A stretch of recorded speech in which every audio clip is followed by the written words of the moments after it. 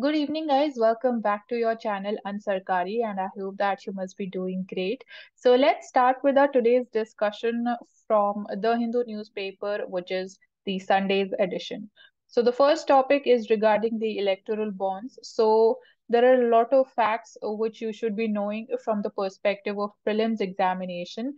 So, only the State Bank of India is authorized to issue and encash the electoral bonds, and only 29 branches of it are, I would say, to be precise, they are authorized. Then the electoral bonds, they are available for a period of 10 days, beginning the in every, the first month of every quarter. So the first 10 days of that month, you can like buy the electoral bonds, and only those political parties that are registered under Section 29A of the Representation of the People's Act 1951, and which have secured not less than 1% of the votes polled in the last general elections or the state assembly elections, only they are eligible to receive the electoral bonds. So both these conditions must be satisfied in order for a political party to receive an electoral bond. So we see that the motive, the objective behind introducing the electoral bonds was to bring in more transparency in the system of political funding in the country. But recently, we have seen a study which says that electoral bonds, they have been rather used as an instrument to provide political funding to the political parties via the unknown means. So we can say, instead of bringing more transparency, more transparency in this process of electoral funding, the things have rather moved in the opposite direction. And you should be aware about different perspectives. You should be knowing about these studies from the mains perspective, and obviously these facts from the PT perspective. Now let's move ahead. We know that local body elections are going on in the Union Territory of Delhi. Then okay, so Samruddhi Corridor, this is from the perspective of infrastructure development in the country. So the Nagpur Shirdi stretch of this Hindu Hriday Samrat Balasaheb Thackeray Maharashtra Samruddhi Mahamarg, this will be inaugurated on 11th of December by a Prime Minister. So it is going to boost tourism. Then there are specific locations given, so you should be knowing more about them and find out more yourself. So the locations includes Shirdi, Verul, Lonar Lake, which is located in Maharashtra. Then you have Ajanta, Ellora, Aurangabad, the district of Aurangabad. Then you have Panchwati, then Jyotirlingas of Trimbakeshwar. Then you have Grushneshwar and the hill station of Igatpuri. So these locations, they become important when we are talking about such a big development. And it is going to pass through three wildlife sanctuaries. So the first one is the Katepurna Wildlife Sanctuary, which is located in Akola. Then you have, sorry, then you have Karanja Soul, a black buck sanctuary in Wasim. Then you have the Tansa Wildlife Sanctuary in Thane. So it is going to pass through these three wildlife sanctuaries, and you can find out more about the species which are found in these sanctuaries, and also find out more about the Wildlife Institute of India. So, coming to this news piece, it is talking about that we are witnessing a declining patronage in the domestic market for the stringed instrument makers, basically Tanpura. So they are seeking help from the Indian Council for Cultural Relations. So you can find out more about this organization and this council. Moving ahead. Okay, so Maharashtra becomes the first state in India to set up an independent ministry for the Divyangjans. So, do we need an independent ministry at the national level, at the central level, or not? Is again a question that needs some deliberation. So, Maharashtra is the first state in the country to come up with such development, and this has come up in the backdrop of the International Day of Persons with Disabilities, which is celebrated on 3rd of December. Then we know that Wazinja Port, this thing is coming every day in news. So it is located in the state of Kerala. only this much is required. Okay, so coming to the diversity, the different practices which are followed by the tribal population of India, given the diversity in India, the diverse food practices that they follow, the diverse knowledge that they have when it comes to healing a certain diseases. And also a few days ago we discussed that our president has also emphasized on conservating their priceless knowledge that they have and prevent that from becoming, to prevent that from going into oblivion. And so we require more steps in that direction. So again, this news piece is also talking about there are 55 natural food sources of the tribal population in the Dandakarnia region, and it is on its way to oblivion. So it can definitely disappear given the levels of conservation, the steps that we are taking in preserving this priceless knowledge. So Muria tribe, it lives in the state of Chhattisgarh and Andhra Pradesh, and they are found to be, like growing such 55 natural food sources which are believed to contain high nutritional value. So one of them is mentioned here, that is the mushroom species. It naturally grows in the bamboo plantations, and then they are later dried and preserved and obviously then eaten. So they have high nutritional value. So we can connect this thing with the malnutrition problem that India is going through, and this can definitely prove to be a great game changer also. So we need to connect things like this, and this can be one of the solutions to the malnutrition problem, definitely, with proper research and development, and then encouraging the cultivation of such food species. So obviously they, however, they are growing naturally, but we can take a step in the desired direction after proper research. And yeah, then there are other tribals which are called as Koons, then Purja, then you have Muria, I've already told, then there are Koyas. So this is from the perspective of the tribals. Then we know that Ames was attacked recently. It faced a cyber attack.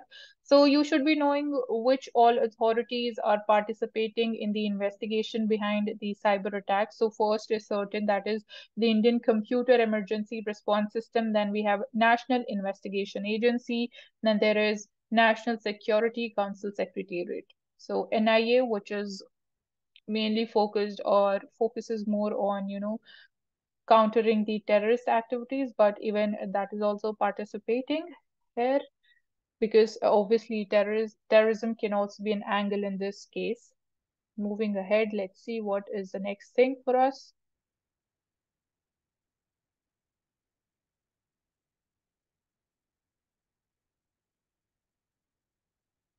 From the science perspective, there's a new development when we are talking about the shelf life of stored blood.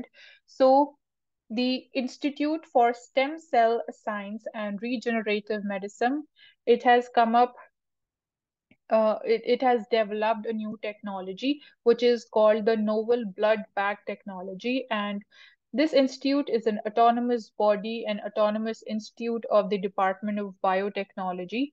So according to this technology, basically, it is focusing more on increasing the shelf life of the stored blood.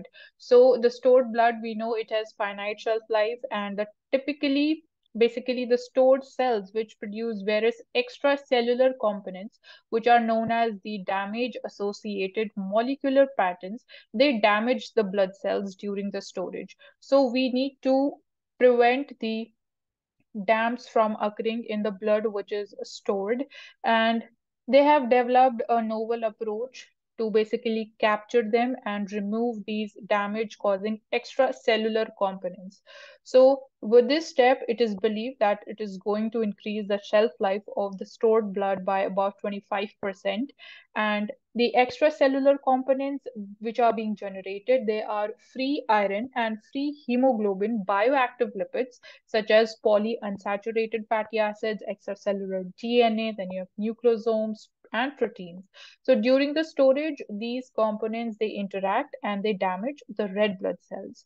So that is the damaging impact which these extracellular components have on the stored blood, and reduces, or we can say it reduces the quality of the blood that is stored as the time passes by. So the custom designed nanofiber sheets. So these are called the designed nanofiber sheets that can capture such damage causing components, and these can like these are the sheets which can be made into the blood bags. So basically, the time period is also given that 42 days of stored blood leads to the worst quality of the blood after 42 days, and it is going to keep this technology or this initiative, this development is going to keep the quality of the blood of the stored blood intact even after 42 days. So that's how crucial it is given less number of blood donations in our country. Now we'll be talking about four animal species here which are facing several threats in our country and are at the risk of extinction or moving more closer towards extinction, we can say. So we'll be looking first at cheetahs. So we know the most important development regarding cheetahs is that the eight Namibian cheetahs have been introduced. They have been brought to India and released in the Kuno National Park of Madhya Pradesh. So cheetah, it had been extinct in India for the past 5 decades, and 8,000 of them they survive, and they're overwhelmingly only concentrated in the countries of Namibia and South Africa. So 8,000 cheetahs are there when we talk about the global population. And when we talk about the Asiatic cheetah, once they were abundant in India, but now they are found in Iran. And talking about the concerns regarding the step that we have taken to again revive the population of cheetahs in India. So the concerns is that according to the experts, they say that the Kuno National Park has limited space for the cheetah to coexist with other predators such as tigers and lions. So that is a concern. And when we talk about the Project Tiger in India, about its success, so we see that every 4 years we carry out a census to calculate the tiger population across India, and their population have increased to almost 3,000, and they're increasing at an annual rate of 6%, and their population it stood at 1411 only when we talk about the year 2006. So that's how we can say that Project Tiger has been successful in India and revived back the population of tigers. So the Project Tiger was launched in 1973, and the steps that we have taken is that we have come up with more number of dedicated tiger reserves and taken steps like anti-poaching measures to prevent their decline. Now we'll be looking at the Indian rhino and elephants. So Kaziranga National Park located in the state of Assam. Then we have the rhino population. So rhino population, it was only about a dozen. When the Kaziranga National Park, it became a protected area in the year 1905. Only 12 rhinoceros were there. But now, according to the State of Rhino Report 2022, the number has gone up to 2,613. So, population has again revived when we talk about the Indian rhinoceros, the one-horned rhino that we talk about. And Kaziranga has the highest density of tigers in the world.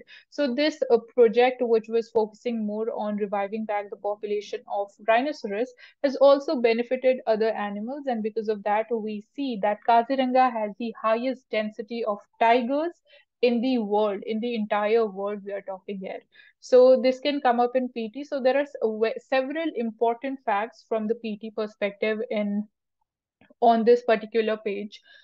And moving ahead, we'll be talking about uh, obviously we have taken anti-poaching measures when we talk about safeguarding the population of Indian rhinoceros. So we see that there are we took steps like we increased the manpower, we worked upon building the capacity of the frontline staff and equipping the forest guards with better fighting gears that have helped protect the rhinos. And poaching obviously remains one of the major threats to the rhino population. But now there is one more increasing threat that is because of, or that is arising out of the increase in the population of invasive plant species. So that is also a threat to the population of rhino, and we see that the areas in the past decade they have emerged as a bigger threat to the animals. So obviously this is in context of the rising invasive species, that is again a rising threat to the population, to the rhino population. And elephants, now we'll be talking about elephants. So why are elephants endangered? Now, the population of elephants in India, it stands at 60%. So we are home to Asian elephants. And the number of elephants in India, it has no doubt it has increased in the past few years, but it is categorized, or it is given the status of endangered species in the IUCN Red List of threatened species, and also elephant, it is mentioned under the Schedule 1 of the Wildlife Protection Act of 1972.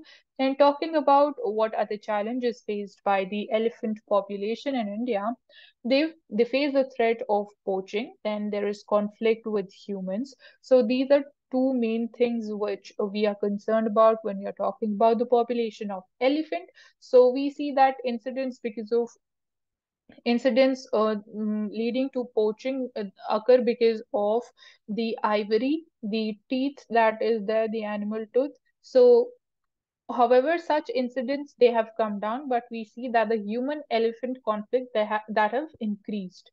Now, talking about the population, that is the habitats of elephant, they are scattered all over India and the population is not uniformly distributed.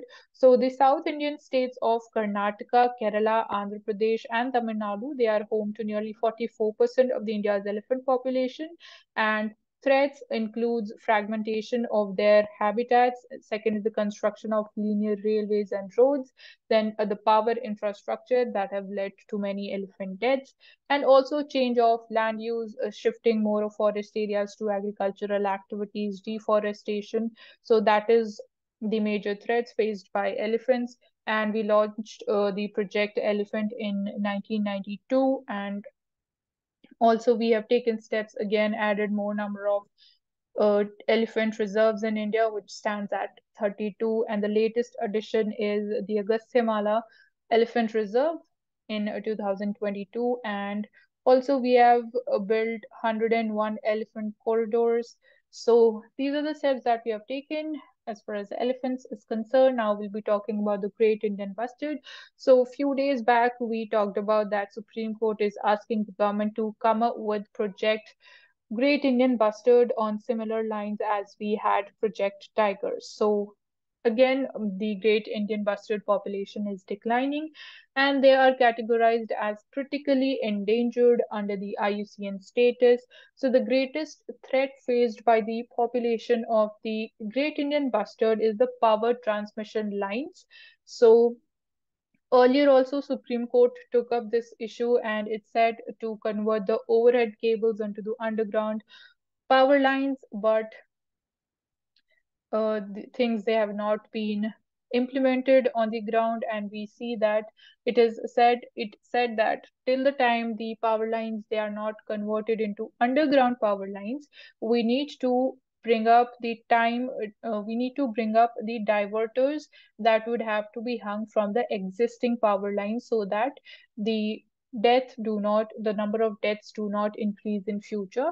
And talking about the conservation steps that we have taken, so they are listed under the Schedule 1 of the Indian Wildlife Protection Act, under Appendix 1 of the CITES Convention, and are categorized as critically endangered. So, talking about the rate of decline of the population, it has declined by 75% in the last 30 years. So, historically, the population it was distributed among 11 states in the Western India, but today the population is confined mostly to two states, that is Rajasthan and Gujarat. But however, small amounts of population is found in states like Maharashtra, Karnataka, and Andhra Pradesh, and the overall population today it stands at only 150 across the country. So we need to take steps quickly and ensure that they do not become extinct species as it happened with cheetahs. Now let's see from the business page. So talking about the potential of growth in India's pharma sector, it can it is expected to grow at a compound annual growth rate of 12%. Currently, it stands at $50 billion, out of which it's like 50%, that is $25 billion, is the export market. So half of it is exported, and the the experts, they are suggesting for setting up a separate pharma ministry because the sector is going to grow at such a faster rate with such a huge size. So it definitely needs some regulation and proper management and planning and control. So that's why they are advising, suggesting a separate ministry. Now let's move on to the Financial Express.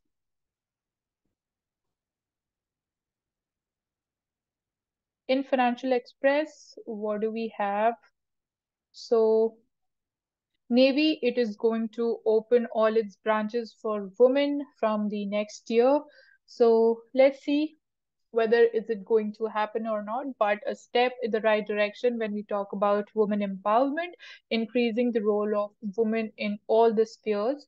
And so we are celebrating our Navy Day on December 4 to commemorate its daring attack on the Karachi harbor and its decisive victory in the 1971 Indo-Pakistan War, which was about the Bangladesh Liberation War, and also talking about the growing concerns when we talk about our maritime security. So we are keeping the Indian Navy is keeping a vigil over the movements of various Chinese military and research vessels when we talk about the Indian Ocean region.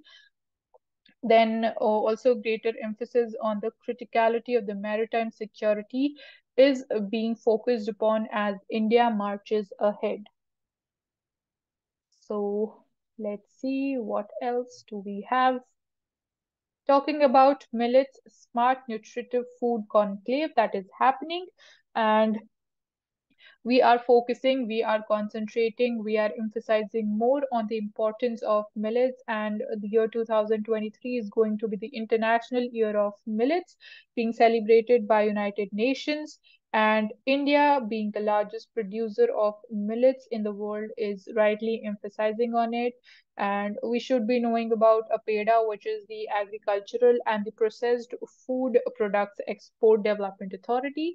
And there are several varieties of millets, like we have pearl millet, little millet, kodo millet, then barnyard millet, then sorghum, and the finger millets. So the Indian millets, they are a group of nutritionally rich, drought-tolerant, and mostly grown in the arid and semi-arid regions of India. So given we are focusing, like we are right now, we are cultivating so much of water, like water intensive crops like we have rice.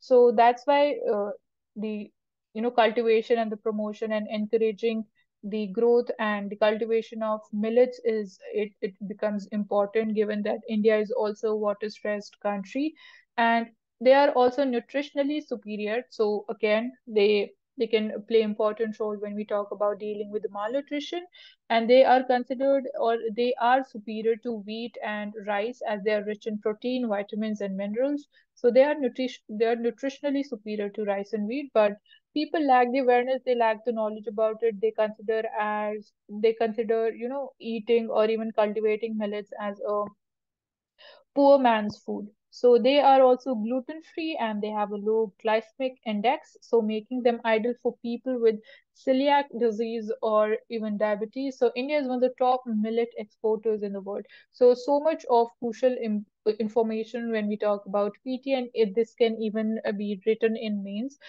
while you substantiate your arguments. So that's why millets, you should also read more about their benefits and try to increase your intake of millets. So, talking about STEM, which stands for science, technology, engineering, and mathematics. So, what are the advantages of promoting STEM among the children?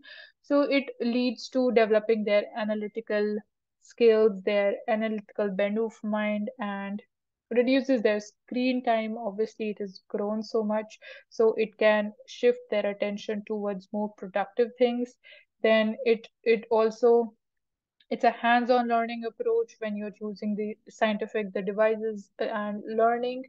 Then it also builds on your problem solving skills, and also it is also a box to take creativity to the next level, build meaningful projects to solve real life problems. So most of us, we are aware about what can be the advantages of it, but we are not aware about what can be its disadvantages. So disadvantages firstly is that if the children, they are not getting instructions in their first language, that is their mother tongue, then they might face some problems in understanding the things that are being explained. So that is one of the concerns, and obviously we are focusing so much on promoting the mother tongue, the mother language, when we talk about the new education policy also. And the second challenge, or the second disadvantage, is the lack of experts or the parental guidance to properly teach the logic of using the STEM toys. So that is the another concern.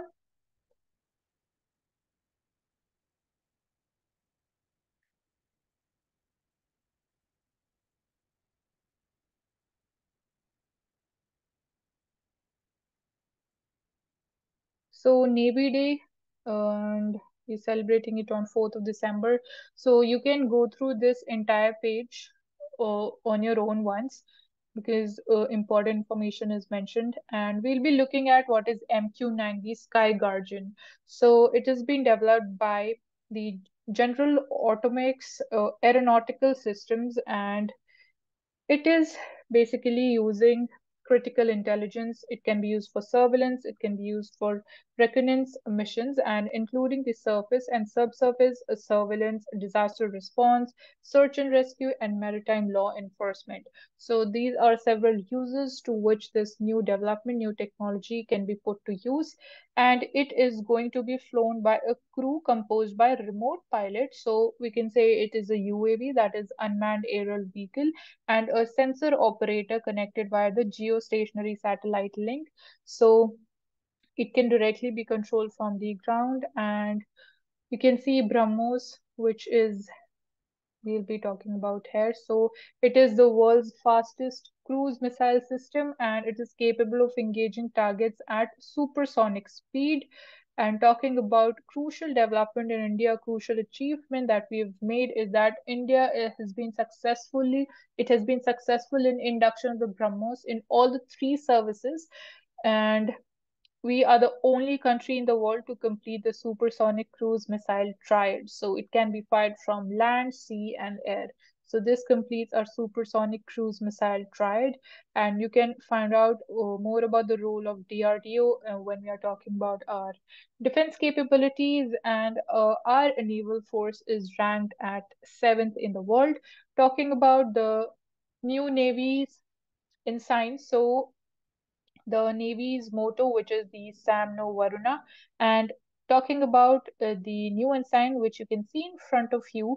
So basically, the golden border surrounding the national emblem. It draws inspiration from the seal of the Indian Emperor Chhatrapati Shivaji Maharaj and depicts steadfastness. So you can see this golden border around this octagon.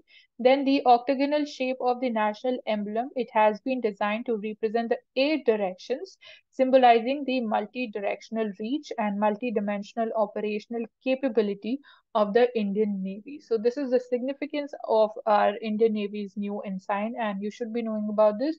This can be asked in PT and also in interview as well.